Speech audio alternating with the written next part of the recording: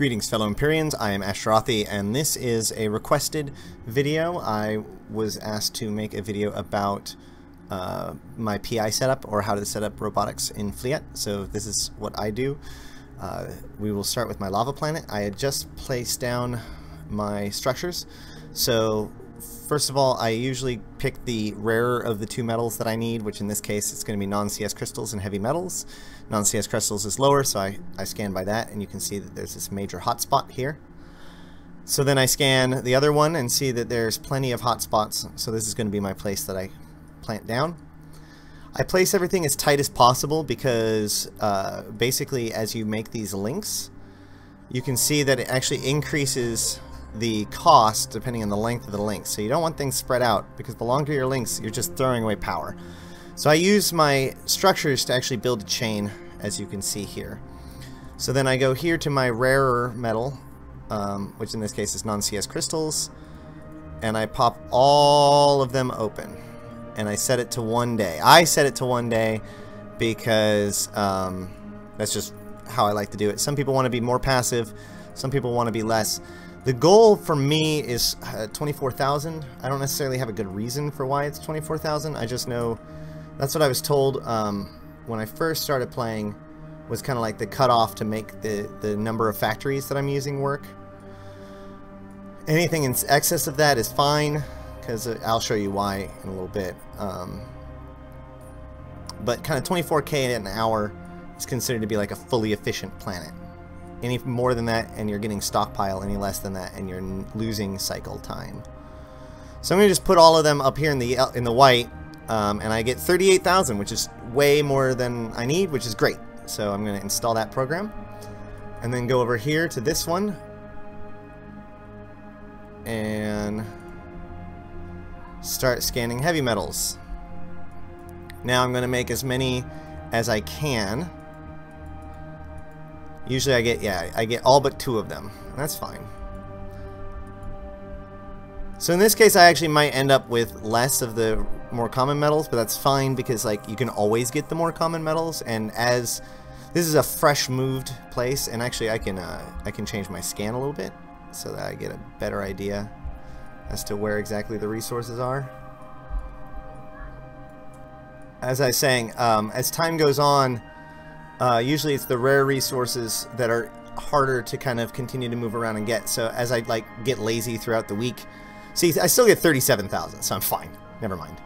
But as I go throughout the week, the more common metal will, or the more common material will dry up, whereas the more rarer material will dry up. The more common material will remain. So then I set these up. So for non-CS crystals, it's chiral structures, and I have notes with all of these things that I refer to all the time. But really, you're making, I've been making the same product for so long. And then the heavy metals would be toxic metals. So then you have to route everything. I route everything to my warehouse. You don't have to use a warehouse. This is one of those things that you're actually sacrificing a little bit of efficiency for just a catching power. If you don't use a warehouse, what ends up happening is that if you let it go for too long without clearing it out, it'll actually back up and fill up, and so you're losing some of your material that you're extracting.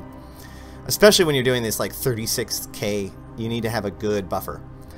So they dump right back into that same buffer, and then there's the advanced factory. The advanced factory in this case is going to be making electronic parts. Sorry, consumer electronics. And then this is going to get routed actually to the starport, because that's our finished product. And then I just come here and I'm going to route these to where they belong. Hold on. Oh, I have not yet. I actually haven't routed my inputs yet. That's a mistake. So route your inputs. There is a chance if your inputs are too high that it'll blow out your line. That's the only time that I ever recommend you upgrade one of these lines. and then only the one that they tell you to. Again, that's basically wasted power grid otherwise. So then I take these and I reroute them into the factory. So basically everything goes from the extractor to the warehouse, from the warehouse to the factory, from the factory to the warehouse, from the warehouse to the advanced factory, and then from the advanced factory to the starport. So all goods get shipped into and out of the warehouse, except for the final product. And when they say that PI is a click fest, this right here is what they mean, in case you're curious. So chiral structures, create route to the advanced factory, and then one last one should be toxic metals, create route to the advanced factory, create route. And that should just about do it. So that is what it looks like once it's been set up correctly. I would recommend you come back in like a half an hour to an hour to make sure everything's running well. Now let's check out my other planet just to see kind of what it looks like on the barren side. Again, this is I just put this together.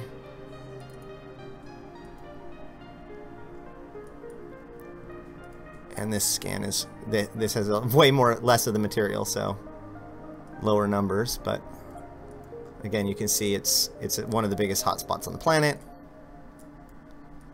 Everything's nice and tight together, and it's basically the exact same setup, just building mechanical parts instead of consumer electronics. And then the key to it all is on my final planet.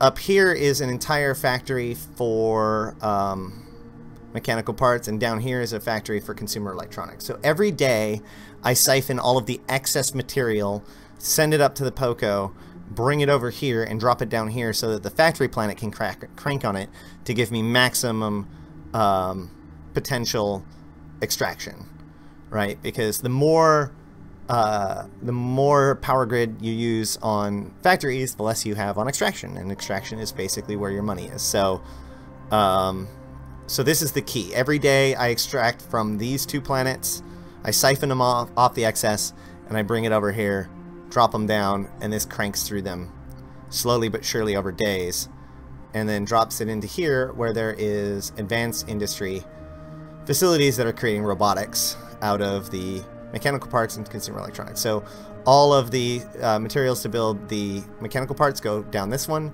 All of the ones to build consumer electronics go here. Then mechanical parts and consumer electronics collect here and then get processed through these facilities, and robotics gets spat out here.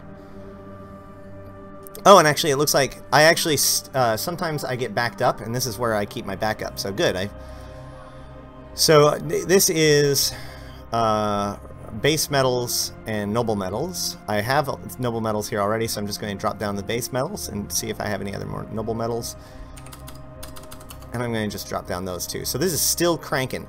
I don't touch this all the time. In fact, my factory's been laying pretty much fallow for a day or two, and it's been needing to be moved for almost a week.